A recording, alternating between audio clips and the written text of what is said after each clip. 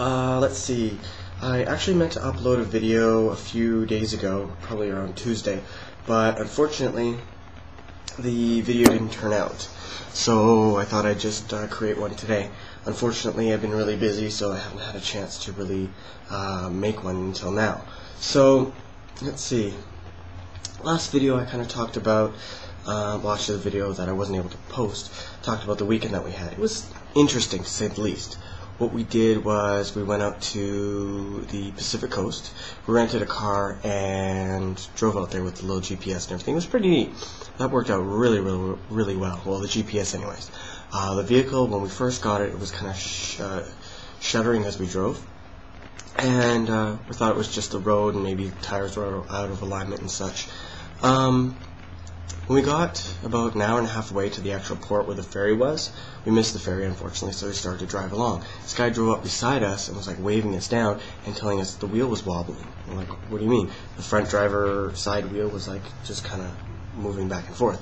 So we thought that was pretty, it might have been maybe something loose. So we pulled over, I tightened the lug nuts and stuff, and it was like one or two, but that really wasn't the issue. We drove into a gas station. We tried to call the rental company 4 times, twice from a cell, twice from a payphone, and no one answered. It would just ring and ring and ring, and then it would cut you off. Little disconcerting because we didn't know quite what to do, so we just got this nice fellow. He actually took the tire off, took a look at it, put it on the balancer, and when he did that, the tire started to wobble. So we decided, okay, no big deal, we have a spare. So we went to go get the spare, take the spare off. The spare had a big chunk of rubber out of it. So we're like, okay, great, now what? So the guy's like, no problem. He switched the spare tire, which was crappy but had a good rim, with the good tire with the crappy rim. And then we put it on. So we lost like an hour of our weekend to that. And it cost about $6 to have it repaired, so it wasn't too bad at all. $6 to $8. Once we did that, we jumped back in the car, drove, and rather than going to the ferry, we just thought, screw it, we'll just drive all the way around. So we drove up around this little bay, well, it's a large bay, and because he's a ferry to get across it normally. So it took us probably 5 hours to get where we wanted to go. We left at like 7 in the morning, 8 in the morning, and we didn't really get to where we wanted to go until because of all the craziness, driving around, trying to find everything. Finally got there at 4 o'clock, one of the beaches. Now we were looking for this beautiful sandy white beaches that we were told all that this area that we were pointed in the direction of. We didn't find any. We found really rocky beaches and stuff. I guess if we would have gone north, because we went up and around and down, and probably stopped about halfway up the coast again. If we would have went a little bit further north, we would have probably found a lot of nice white sandy beaches. And what else would we have found? Oh, there's also a resort up there, so that would have been kind of nice to actually see too. But all we saw were some rocky beaches. We went to Montezuma, which was another beach just on the other side. Once we got there, it was getting really dark, so we just jumped on the beach real quick, checked it out. Again, another rocky beach, no big deal. It still looks really nice, got some really nice pictures and stuff. Saw some dead fish.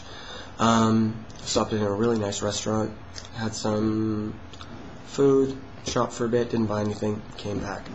And we didn't get back until 1:30, something like that. So, interesting weekend. Sunday we took the vehicle back and we talked to budget. We were a little upset with the fact that, hey, they gave us a really crappy vehicle and there was no support. So, what do? So what we did is, we were expecting like some kind of adjustment of some sort. All they gave us was $6 for the tire repair. Yep. Not too impressed. So we emailed the company to see what happened. We haven't heard anything yet. I guess we'll have to give them a call to see if they could fix it, because $6, I don't know. Anyways, this week's been really busy. We got most of the training done, actually pretty much everything done. Today's actually our last day. When I was looking at the schedule, I originally thought we were training Monday and Tuesday as well. But Christine and Jeff kind of took a look at the schedule again and kind of corrected me on that, which was kind of nice. Then I was asking the site here about something that was happening Monday, and they're like, oh, by the way, we're not training on Monday. We have 80 new agents coming in for another project that need to train, and we need the training room. So you're gonna have to get everything trained today and Friday. So this was yesterday, of course. So that was a bit of a shock. We didn't expect that, but of course, the great trainers that we are, we're gonna get through all the material. Just we probably won't get as much practicing as we wanted to get in with the agents, but what can you do? So today I've got most of everything done. I just need to cover a few more courses, and we're all confused about these tests. They're supposed to be, the schedule says final, the LMS program that we're using has the week 3 test. So as soon as we figure that out, we should be better. Hopefully it's just the one test, because if not, it'll be up 2 hours of my day. That'd be like an hour of practicing gone, which I'd like to actually keep. Other than that, things are going great. Hopefully this weekend we'll be able to do something fun. Thankfully, with the fact that the training's over, when we start doing the floor support, I'll be able to sleep in a little bit more, because we've been doing about 2 hours of prep time and our 8-hour class. So 2 weeks, 10-hour days, 5 days a week. Gets a little draining, but the weekends have been nice to kind of blow steam off, which has been a lot of fun. If they only had a paintball field down here, it'd be perfect.